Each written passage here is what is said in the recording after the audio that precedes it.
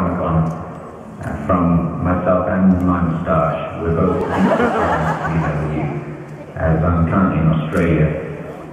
I had a great time with you last year, and I hope that you have a wonderful time. You can squeeze some information out from Mr. Fuller about season 3. I'd be interested to know if there's any truth to the rumor that Jimmy Price is also leaving the FBI and is going to serve as Jack Crawford's personal butler and manservant in the hunt for Hannibal Lecter.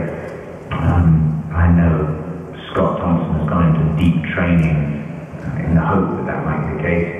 But any tidbits would be very welcome. I'm very grateful to all of you, like everybody there, I know, for your support of the show. And really looking forward to getting to season 3 and bringing it to you. So with that, have a great time. And if Brian is not yet wearing flower crowns, would somebody give him one? Thank you.